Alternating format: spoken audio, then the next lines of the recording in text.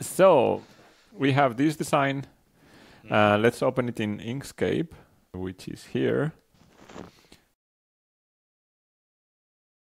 Which one is it? It's this one. Well, it's opening a new window. By default, I don't know if this is for everyone, but is showing we can this. Maybe center a bit the image. Well, yeah. But the background. So I'm gonna disable the checkerboard, and I'm gonna make the background white to get a better impression of how it looks like. You can see all these shapes are grouped, so we can move them together. I can use align to center it on the page, and I drag from a corner using Control and Shift. So there we have it. I'm not going to show here, but I have installed the AxiDraw utilities. So I'm going to use this control here. And we are recording, right? So I'm going to use a white pen, like this one. And I have adjusted. So I have the improved servo. The improved servo, which is quieter. And then I have here added this, what is it? A spring, which I attach using this tool. So it pushes a bit down on the paper. I didn't test if it's writing right now or not, but yeah, let's hope it does. So I have the pen aligned on the top left corner. So the only thing left, well, I could try if the height is okay. I'm just going to put a plastic there so it doesn't paint. Apply, okay, goes down and up, looks correct. I have the height set to 40 and 60. And what else do we have on the screen? Yeah, the header maybe point to the header removal line that we are going to use. Where is that? Plot setup is in the setup. No, here, advanced. So we're going to use hidden live removal.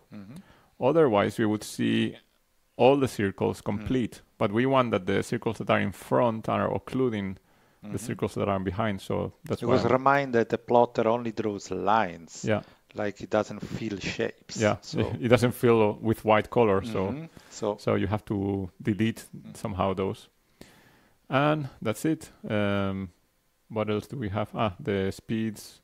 I'm having here 25 and 70. So let's go for it. Apply. And yeah, seems to be doing something.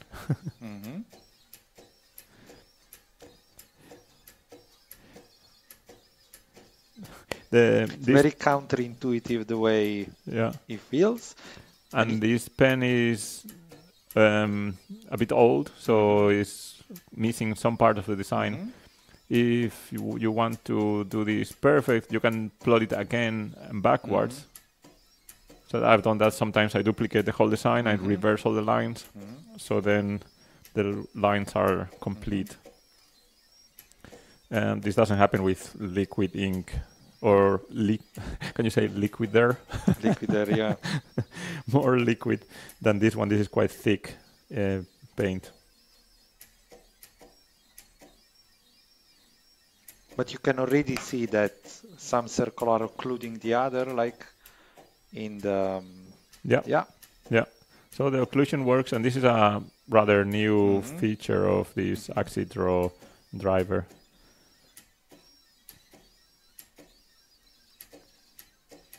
Yeah, pity that a lot of lines are not complete, but yeah. But it's also part of using a plotter. Yeah. I do like certain mistakes or like ink blobs or something. I think in this case maybe it's too much, but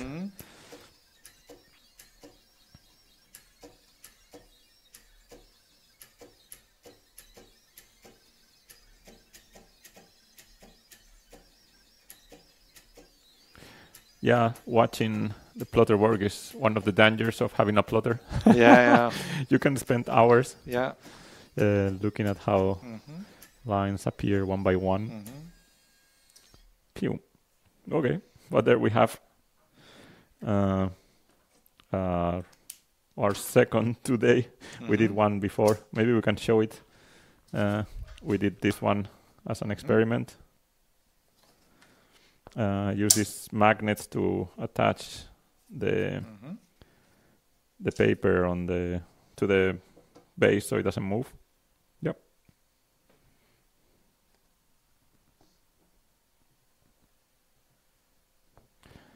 Great. Great.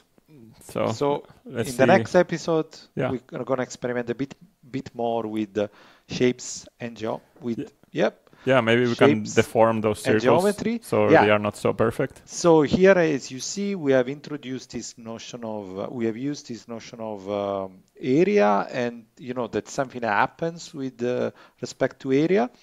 But now it still looks like a bunch of circles. Maybe we want to give these circles a bit more personality. So we'll see a way to play with them, deform them, and see what happens. To the next episode. See you.